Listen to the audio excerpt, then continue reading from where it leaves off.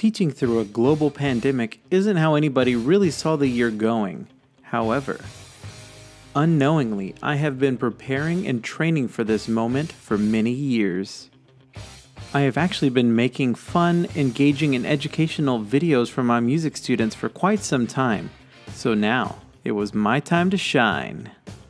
The amazing music leadership team for our school district did make some awesome lessons for all of the kids in the school district.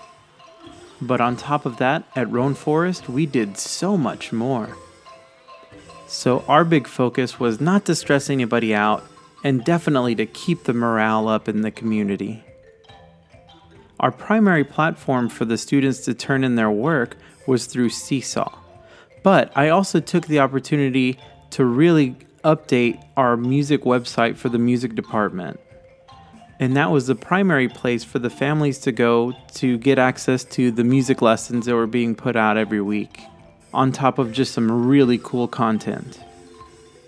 We were mostly doing asynchronous music lessons, so that way the students can do the work when they were able to do the work. We knew a lot of the families couldn't accommodate a strict schedule, so we accommodated them. One of the things that was a really big hit with the kids was when I would record my videos using an emoji of myself. It looked just like me. It was awesome. I've been making videos for quite some time, but I knew that it was time to learn a new program. So for about a month straight, I was watching tutorial videos and practicing using the Adobe Suite, which I got a subscription for. And the program that I use the most is Premiere Pro, and that's the program that I used for all of the big projects that I've done recently. I'm so proud of the first project that I did with it. It took me a month straight from beginning to end, but it was very special because it was the 5th anniversary Sonido virtual ensemble. In it, we had current students as well as alumni who are now going to be sophomores in high school, as well as my teaching partners from the past. It was awesome. I hosted weekly Sonido team meetings on Zoom where we discussed things that we can do to continue to make an impact. A few of the highlights are the Jammin' with Sonido videos that we made where the students actually took on leadership roles and they led music activities for the other students in the school.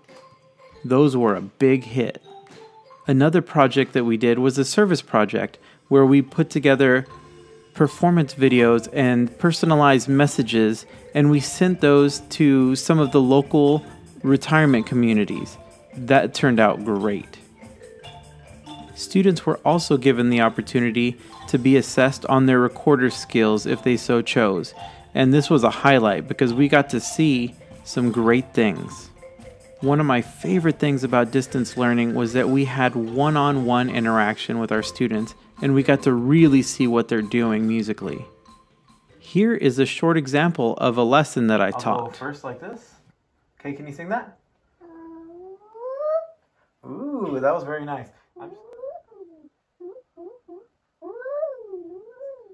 Do some vocal exploration around the house. It's a lot of fun. See you later. Woo! Woo! Woo! Woo!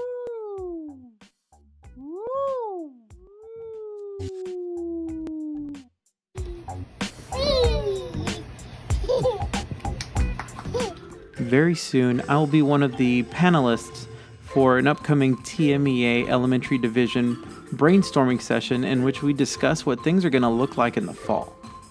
Things may look and sound pretty different in the fall, but one thing I can say is that elementary music teachers are going to make it work and it's going to be amazing. I also took the opportunity to participate in some virtual a cappella collaborations with music teachers from all over the world, masterminded by Chris Lombardi. The kids loved them. One of the keys to success for this music program has been relentless recruitment for the music clubs at the school. The students at Roan Forest have really bought into the amazing things that can happen when they're involved in their school's music program.